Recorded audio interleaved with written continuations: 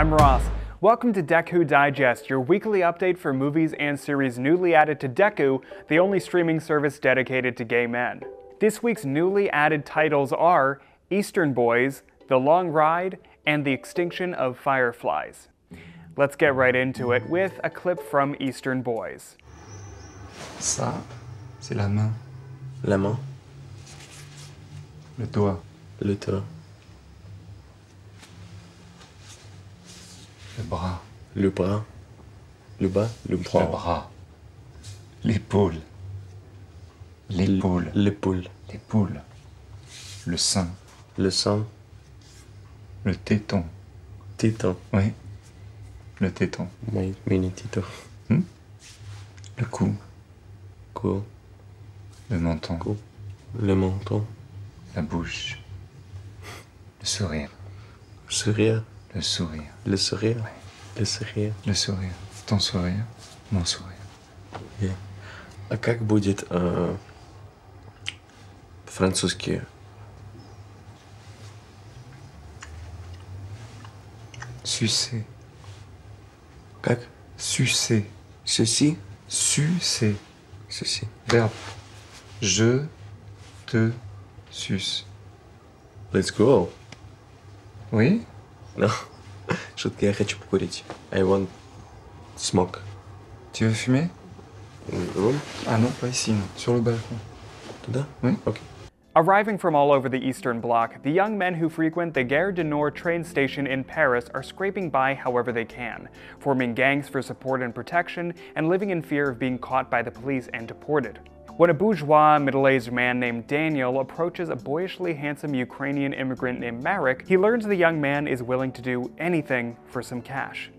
When Daniel brings the young man home, it leads to an alarming and dangerous home invasion. But once the men are able to spend some time alone together, they end up forming an unexpectedly profound relationship. The drastically different circumstances of their lives ultimately reveal hidden facets of the city they share. Presented in 4 parts, this absorbing, critically acclaimed drama from director Robin Campillo is centered around relationships that defy easy categorization, in which motivations and desires are poorly understood, even sometimes by those to whom they belong. Next up, The Long Ride. Ugh, do we have to do the whole thing? I don't understand. I've been awake for 37 hours, Aiden. Do you really think I need this right now? But is this because of work? Or I thought it was okay. Like you said we'd get through this, it would just be a matter of time till I get something good, and I started to believe it. Like no one ever told me that, since Jesus hates me, my parents do too, so yeah, I'm screwed. Look, I'm in a train right now. I don't understand. And you want to know the worst part? I can't believe I was actually going to propose with the ring and everything. Yeah, I was going to take you to Hyde Park where we had our first date. Do you remember that? You arrived, and I was so scared that maybe people would stare or maybe someone would notice me, but you just smiled and you took my hand like it was nothing. Like it was obvious, because who cares if people stare, right? Who cares? Not everything is as it seems in The Long Ride. An 8-minute comedy drama from writer Sami Soisi and director Sarah Passos, the film stars Matthew Morrison as Zach, an up-and-coming British actor with lots of talent but very little professional luck. After a long and uncomfortable day, all Zach wants to do is sit down and relax on his long train ride home.